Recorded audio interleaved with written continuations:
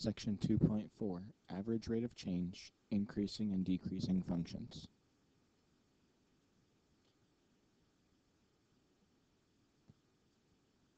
The average rate of change is just basically the slope, but you're not looking at a linear equation. It could be any curve. You can think of it as just being the change in y over the change in x. Or if you know the function, it is the average rate of change from point A to B is f of b minus f of a over b minus a. Here's a graph that illustrates that.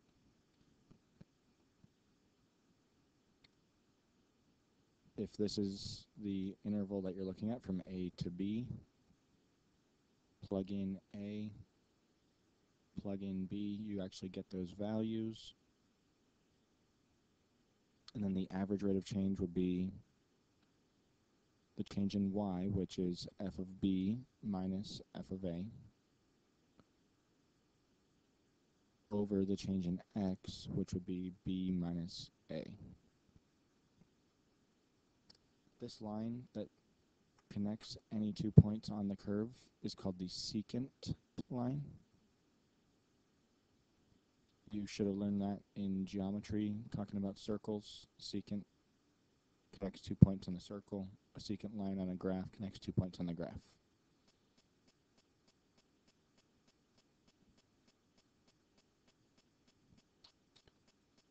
So let's look at an example where we calculate the average rate of change. We're given the function f of x equals x squared plus 4. Find the average rate of change of the function between the following points, from 2 to 6.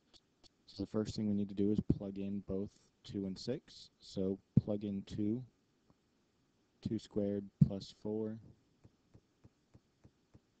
That is 4 plus 4, which is 8. Plug in 6 squared plus 4. That's 36 plus 4, which is 40. So we have our 2 points. These are our f of x values. These are just the x values. You could call this a and b to go along with the formula we had on the previous slide.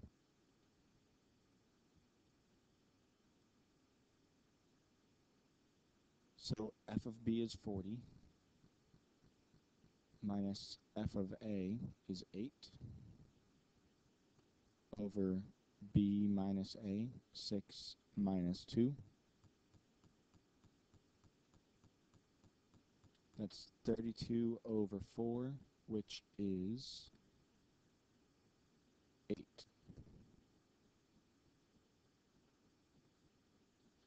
Part B, we're going to plug in 5 and 10. So if x is 5, f of x would be 5 squared plus 4, which is 29. Plug in 10. 10 squared plus 4 is 104.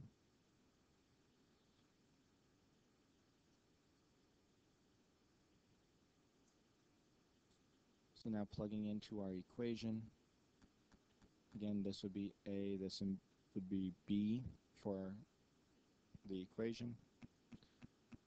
F of B minus F of A, 104 minus 29, over B minus A, 10 minus 5.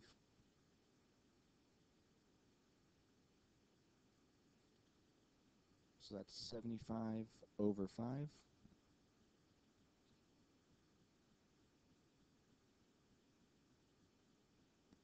Which is 15.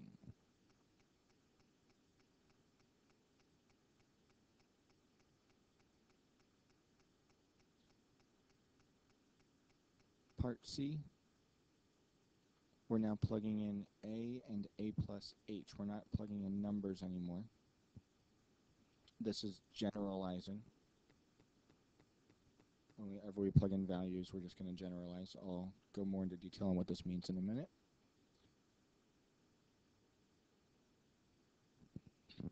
So if you plug in a for f of x, we would have a squared plus 4.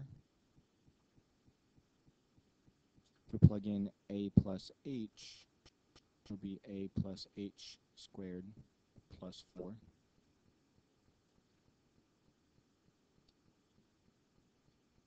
We need to FOIL this out to simplify. So it'll be a squared plus 2ah plus h squared plus 4.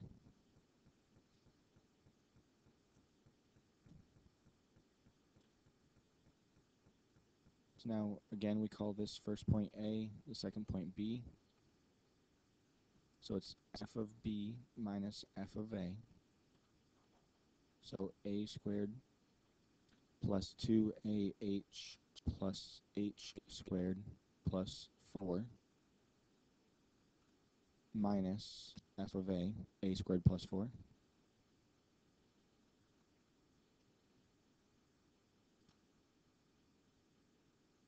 Over b minus a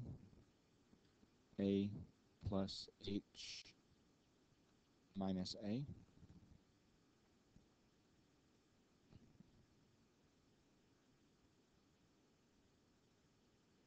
So we have a squared minus a squared, those are going to cancel. 4 minus 4, those will cancel. So on top, we have h squared plus 2ah over, on the bottom the a's cancel out, a minus a, so we just have over h. We can simplify that a little bit further because everything has an h, so we can cancel that out. H squared divided by h is h. 2ah divided by h is just 2a.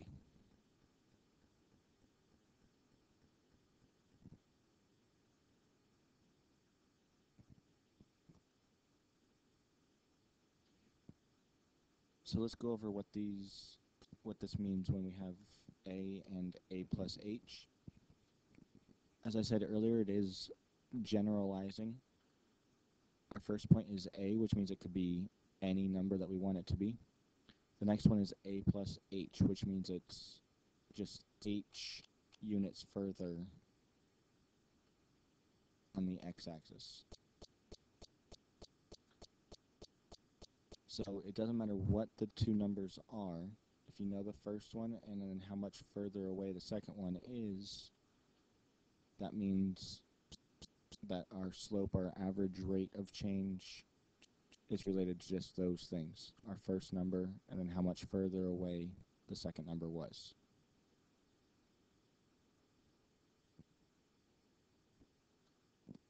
Here's another example. Average speed of a falling object. If an object is dropped from a height of 3,000 feet, its distance above the ground in feet after t seconds is given by the equation h of t equals 3,000 minus 16t squared.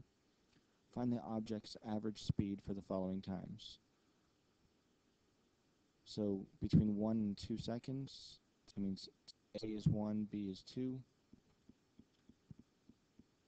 F of a then would equal 3,000 minus 16 times 1 squared, so 3,000 minus 16, which is 2984. Now plug in 2 seconds.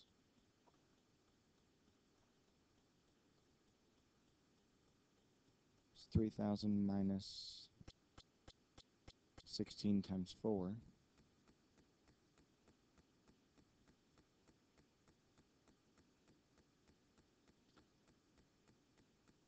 That's 3,000 minus 64, which is 2,936. So now plugging into our equation, f of b minus f of a over b minus a. 2,936 minus 2,984 over b minus a, 2 minus 1.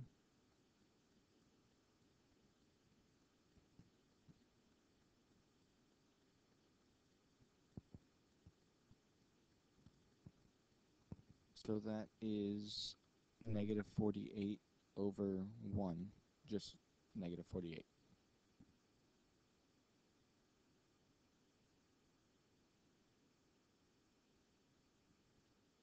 Now between 4 and 5 seconds, again that's A and B. So f of A would be 3,000 minus 16 times 16.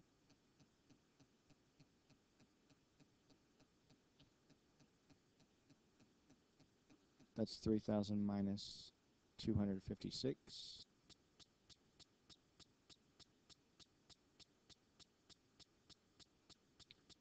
Which is 2,744. Now when we plug in 5 for B, f of B equals 3,000 minus 16 times 25.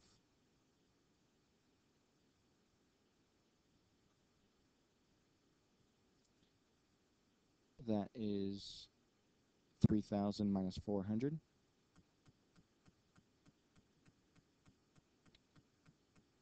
Which is 2,600. So now if we plug it into our equation, f of B, 2,600, minus f of A, 2,744, over B minus A, 5 minus 4,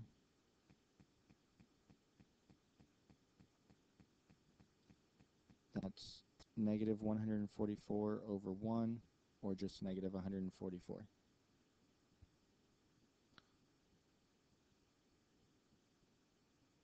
That means between 1 and 2 seconds, it's falling 48 feet per second. And between 4 and 5 seconds, its average speed would be that it's falling at 144 feet per second.